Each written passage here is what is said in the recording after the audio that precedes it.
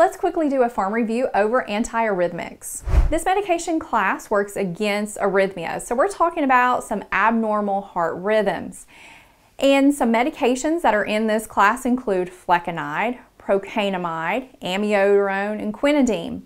So these medications are really good at treating those fast arrhythmias. So some fast arrhythmias include atrial fibrillation, atrial flutter, ventricular tachycardia, and supraventricular tachycardia, SVT. Now, how these medications work is that they slow down the electrical activity in the heart by altering various ion channels in the heart.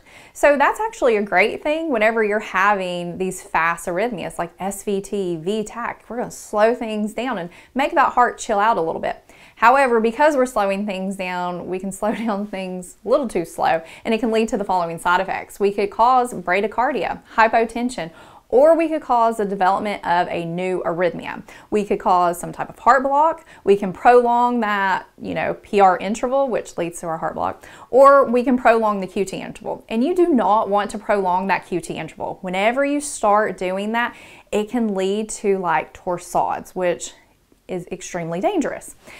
Also, these medications can alter potassium and magnesium levels, and particularly with amiodarone, it can affect the lungs. It can cause lung toxicity, so you definitely want to monitor the lung function. And this medication class can affect the skin and cause rash. Therefore, because of those side effects, the nurse's role includes monitoring the rhythm, making sure they're not entering into those rhythms that we were talking about, assessing the blood pressure, the heart rate, looking at those electrolyte levels, and then with IV, let's say your patient's getting this IV route, making sure they're not getting phlebitis.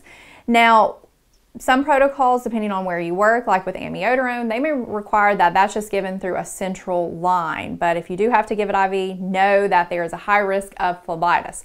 Plus, a lot of protocols recommend that a patient has a chest x-ray whenever they are getting amiodarone. So you want to make sure you're looking at the results of that. Okay, so that wraps up this video over cardiac medications. If you'd like to watch more videos in this pharmacology series, you can access the link below.